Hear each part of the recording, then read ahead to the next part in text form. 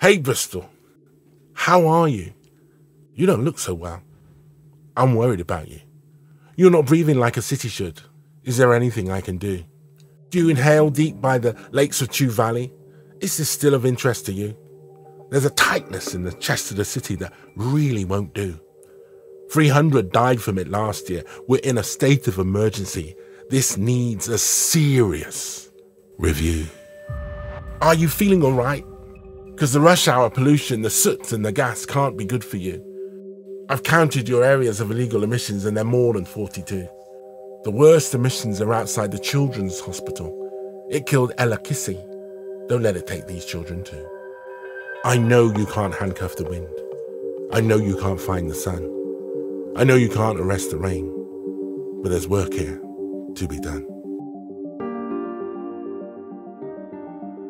Air pollution is nothing new. From as far back as the Industrial Revolution, air pollution has plagued our towns and cities. Only recently, however, have we realised the severity of the health effects it causes and the scale of the issue. Last year, Bristol City Council put forward plans regarding clean air zones, which made it a key topic in the news and discussion. Before the COVID-19 outbreak, a new study revealed that every week, 5 people die prematurely in Bristol due to air pollution. COVID-19 has temporarily halved air pollution in Bristol, yet people are unsure if new plans will come into effect or if we will return to the levels of pollution we had before. Bristol City Council put forward plans for clean air zones, yet these plans have been delayed and little progress has been made. For some, this feels frustrating, especially as the council was legally required to address this issue in 2016 and plans were only proposed after legal action was taken. In the media and everyday life, air pollution is often discussed, but what actually is it and where does it come from? We spoke to Enda Hayes, a professor at the University of West England's Air Quality Management Resource Centre. Air pollution, as we traditionally think about it, is pollution that comes from our various day-to-day activities. So the traditional pollutants that we think about are nitrogen dioxide, which comes from predominantly from transport, and things like particulate matter, which is very, very small particles, and they come from a number of sources like solid fuel burning, like transport, like agriculture. Bristol, like most UK cities, has a problem with nitrogen dioxide, and that issue is predominantly due to road transport. It's simply down to the number of vehicles on the road and the distances those vehicles are travelling. We have this new emerging issue, if you like, of PM10 coming from solid fuel burning. So again, this is particles that are being emitted by wood burners in particular. So on cold winter nights, you particularly see a spike in those sort of pollutants.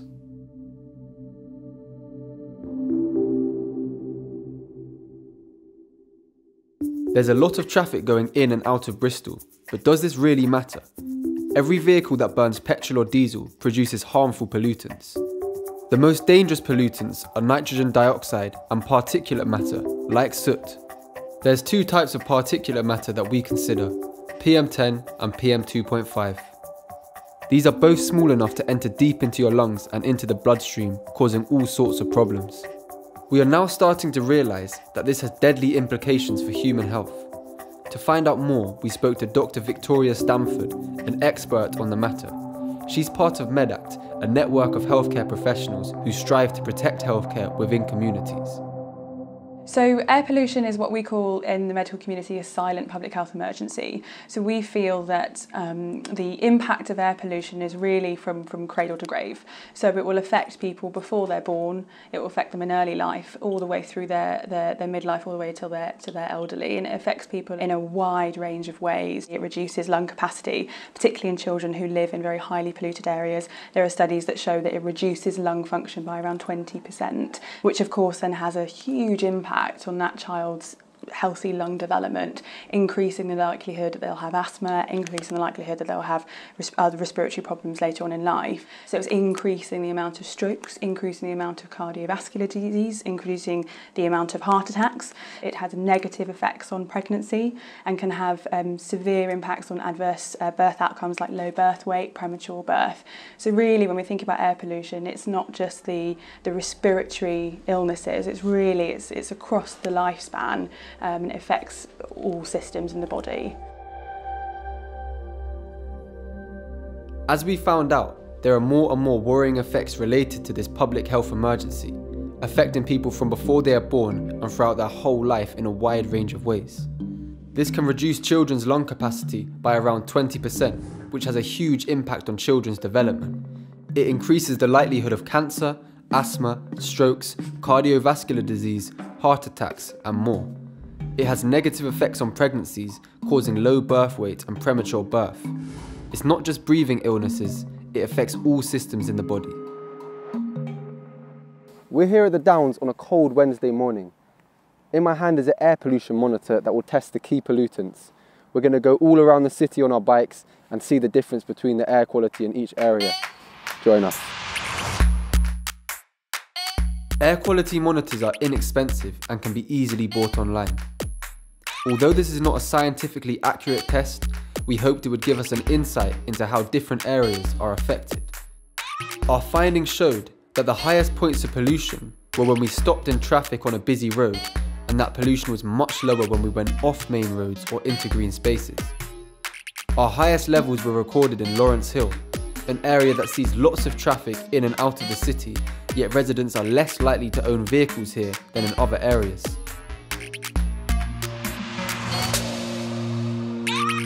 International Clean Air Day is held each year to help raise awareness for the problems of air pollution and the different ways that people can work towards making the air cleaner. We've come here to meet some activists taking action into their own hands. Ultimately, when there are the lives of 300 Bristolians at risk through toxic air pollution, then we all need to take some individual action, as well as asking the council and the government to take collective action. When do we want it? Now! What do we want? Cleaner! When do we want it? Now! People are concerned, not just for their own health, but mostly I think for their children's health. Instead of driving to the shop, walk to the shop. Yeah. Get your walking boots on. Yeah, get your walking boots on. We don't want to sleepwalk into a public health emergency, which we might do unless we start doing things now.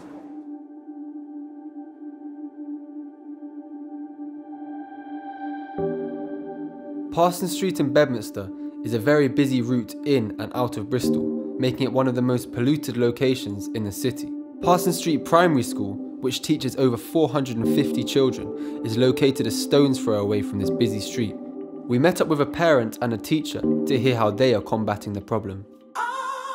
Hello, I'm Kat. I'm a mum here at Parsons Street School, and I am the driver of this bike. Could you please tell us a bit how you feel about the air pollution in the area and how it affects you? I feel quite frightened about it, quite worried about it for my kids and for me and my family.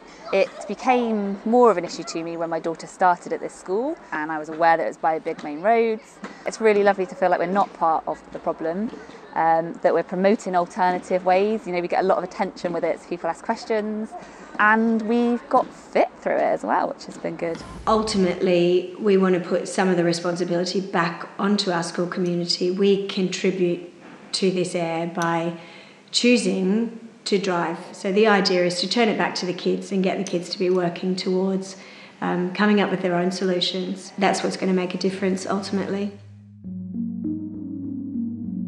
We're in Porthcawl in South Wales to meet Steph and Rich, who moved here from Bristol last year with their son Cyrus. Cyrus suffers from serious health problems that they believe Bristol's air pollution contributed to. We lived in Bristol for a long time. I was there for 20 years and Rich was there 37 years. We had a baby in 2011 and we love Bristol, it's brilliant, but our child developed asthma when he was about 3, maybe 2. Where we were was at St Paul's, St Agnes, which is very close to the M32. So when we walked him to school, we had to walk across major roads or under the M32 J3. And we were becoming more and more aware that his health was getting affected. We could feel it ourselves. He also had a heart condition, which bad air doesn't help with. Yeah, and it didn't help that the trees that were literally behind our house, despite having a TPO on them, were cut down a year later to make way for another development in the city. So we started looking into moving somewhere that was more rural with cleaner air, but that we could still enjoy living in.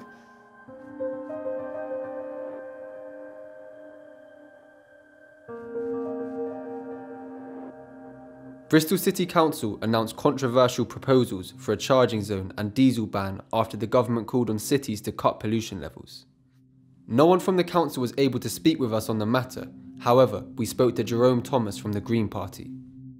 In November 2016, my Green councillor colleagues introduced a motion to clean up the city's air, including introducing clean air zones. Since then, we're really disappointed at how slow progress has been. Other councils have moved ahead much faster than Bristol in cleaning up their air. Birmingham and London both have clean air plans either in place or ready to go, and that's exactly the kind of shift that we'd like to see in Bristol. Central government has promised £250 million to local councils for COVID-19 interventions, enabling safer walking and cycling. Brand new council proposals have been unveiled, which include pedestrianising the old city, walking and cycling improvements, and introducing bus priority routes. Another promising new council-led scheme, Bristol School Streets, aims to improve the air quality and environment around schools by reducing traffic, improving road safety, and encouraging walking, scooting and cycling to school. It's clear that to address this problem, governments and councils must take affirmative action. However, it's equally up to us as individuals to do our bit. This could mean trying to drive less, using more public transport, cycling, or using your wood burners less. We've seen our air clean up due to COVID-19. Could this be an opportunity to stop the pollution from returning? Anything that can reduce the volume of vehicles on the road and anything that can reduce the amount of miles travelled will only have a positive effect. I would love it if the government and local councils could make bigger steps to challenge air pollution. It's a man-made issue and it's something that we can address, and actually reducing the amount of road transport coming into Bristol is really what we need to be doing. And we need to improve our public transport so people can get around the city in a way which is sustainable and is in line with a vision for Bristol being a low-carbon city. Encouraging people to use public transport, encouraging people to walk and cycle, basically encouraging people to get out of their cars. Making people aware of the tiny little bit that they think they're contributing, changing that with a tiny little behaviour change, that's what's going to make a difference ultimately.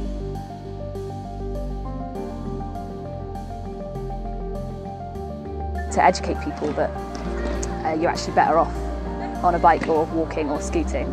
There's no silver bullet. There is no one solution that's going to solve all of our problems. And like I mentioned, different cities and different areas will have different challenges, not just in the UK, but across Europe and across the world. Smarten up our bus fleet instead of these old diesel vehicles, get some electric vehicles in. Technology will help. We will see cleaner fuels, we will see cleaner vehicles and cleaner engines coming along, but technology alone isn't going to fix it. We need this blend of both technological improvement with kind of societal and behaviour change. This is something that can be done, and I think that's something that people need to know.